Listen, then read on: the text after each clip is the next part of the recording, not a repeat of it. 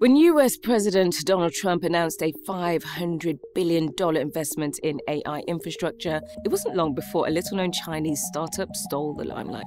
Within a week of Trump's announcement, an AI chatbot called DeepSeek shot to the top of the US Apple App Store. Investors were blindsided, stocks nosedived. But the real kicker? DeepSeek said its chatbot was created with less than $6 million, a tiny sum compared to the massive spending by Silicon Valley. The conventional wisdom in AI is that bigger is better, that more money and larger data centers are the secret sauce to AI. But DeepSeek, which was founded in 2023 by a hedge fund, said it did the same at only a fraction of the cost. Clearly, something's not adding up. $6 million's a lot.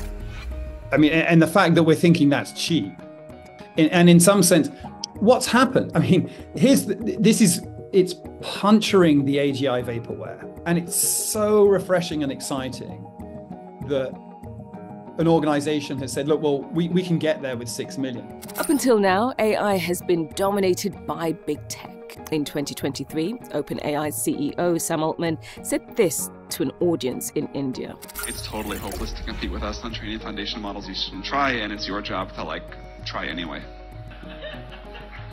I think it is pretty hopeless, but Altman was referring to the smaller players competing with his company. But DeepSeek has shifted this perception. For years, Silicon Valley sold a narrative of its technological superiority, that it's the place where disruption and innovation happens. But what DeepSeek has done is disrupt Silicon Valley itself.